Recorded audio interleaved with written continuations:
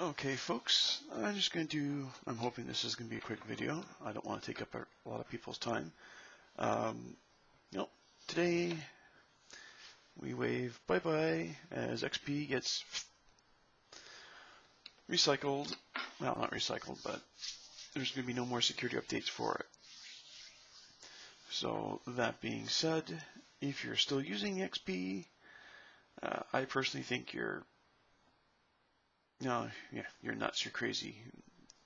There's, unless you absolutely have software that will not run on anything else, there's no need for it. Windows 7, it's just runs so much better.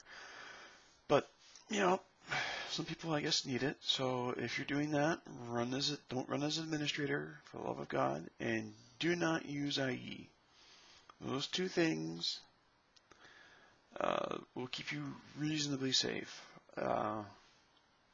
I still think that there's a couple hackers out there that have got few exploits that haven't been reported to Microsoft yet, and they've been waiting for just this thing to happen for April 8th. So I guess starting tomorrow, if there's going to be anything out there, we'll find out. Most likely, though, from what I'm hearing from other people, it'll be the typical things like Flash, Java, and again, for the love of God, do not use any version of IE, Internet Explorer on XP. You're just asking for problems. That's going to be the first thing. I mean, it's XP version is old to begin with, and it hasn't been updated really in a while, so it's not safe. So best bet's either go to Chrome, Firefox, Opera.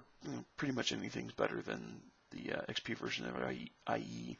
So that's it for now. If you have any questions, feel free to, you know how to get a hold of me.